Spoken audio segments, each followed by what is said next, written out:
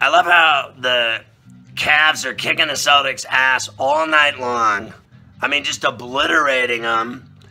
And what happens late in the third with like 3 minutes left? You got Smart getting all tangled up with Tristan Thompson and getting a little chippy, throwing bodies around, throwing elbows under the basket. And Thompson had great position, and Smart tried to dance with him, and then he got up in his face.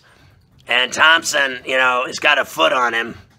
I won't deny Smart's a tough guy and can fight. And I know he's not afraid of a brawl anywhere, and I'd take him in a foxhole for sure.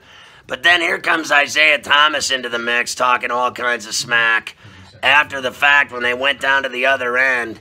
And he's just getting all kinds of up in Thompson's face, talking all kinds of stuff. And Thompson's like, I will beat your ass.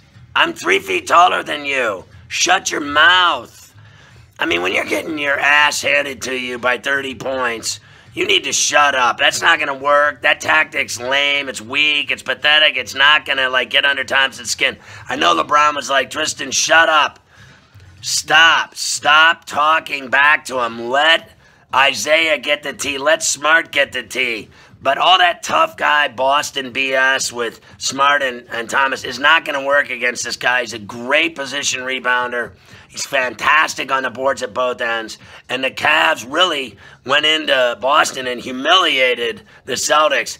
I can't believe that after they just got done with a 7-game series and they're fresh and they're playing, they're in a rhythm and they got their moxie, that they let a team that was off for 10 days slap them around like they were a grade school team. I mean, LeBron and company just made them look absolutely laughable tonight.